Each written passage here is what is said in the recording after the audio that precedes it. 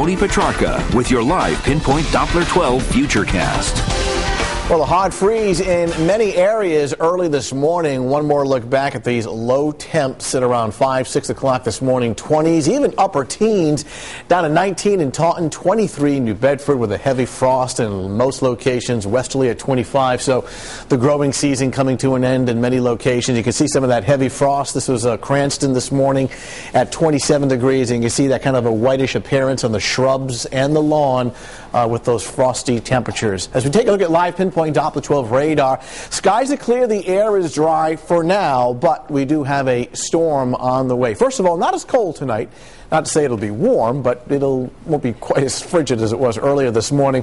Coastal storm will be bringing some rain, and it may be heavy at times. A couple of inches possible, some isolated amounts, maybe as high as 3 inches. So a soaking on the way. We're not talking scattered, everybody getting wet. Downtown Providence, clear skies right now.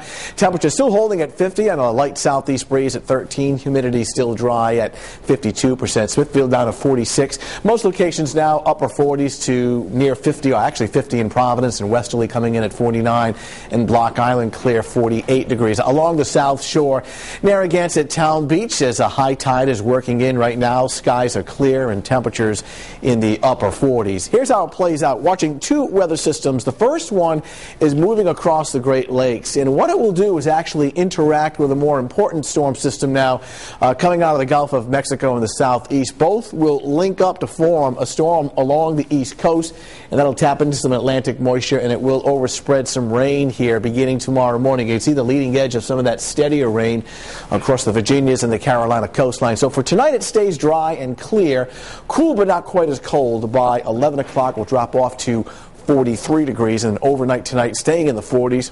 Rain arriving tomorrow morning, I'm thinking sometime around 8 o'clock, 42 to 50, so well above freezing, not nearly as cold. The rain gets heavier later in the morning and excuse me, throughout the afternoon. Temperatures in the mid-50s, and it will be a widespread rain all afternoon and extending into tomorrow evening with some downpours. So temperatures tomorrow will range from the upper 50s along the south shore, the warmest area will be found there, to the lower 50s across our northern suburbs. Lincoln at 53, mid to upper 50s across southeastern Massachusetts with an increasing northeast wind at 15 to 20. So here comes the rain tomorrow night into at least the first half of Friday, 57. It does cool off for the weekend. Sunday is the cooler day at 47. Some extra clouds on Saturday. Perhaps a sprinkle, but basically a dry weekend, though Sunday would be brighter but chilly. A high temp of 47. We set those clocks back 1 hour over the weekend before bed on Saturday night. But grab the umbrellas. It's a soaker for tomorrow and tomorrow night. WPRI.com to get your 7-day Futurecast. So